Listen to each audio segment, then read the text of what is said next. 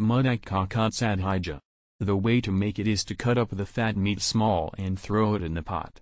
Then take lean meat, cut it into thin strips and pound it fine, along with a little tail fat, a handful of crushed peeled chickpeas and a handful of washed rice. Then throw water to cover on the meat which is in the pot, then bring it to the boil.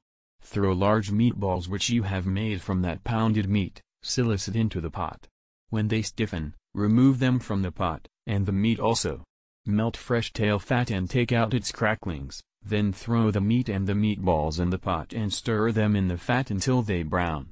Throw on a little salt, and coriander, cumin, pepper and finely ground cinnamon, weighing 2 dirhams, in all, and cover it with water. Throw on a stick of cinnamon and a ring of dry dill leaves. When it comes to the boil, discard the dill and throw on a handful of washed rice and half a handful of peeled chickpeas. When it is done, cut the fire from it and leave it on a quiet fire a while to become quiet. Throw half a dirham's weight of finely ground cinnamon on it, wipe the sides of the pot with a clean cloth, then take it up,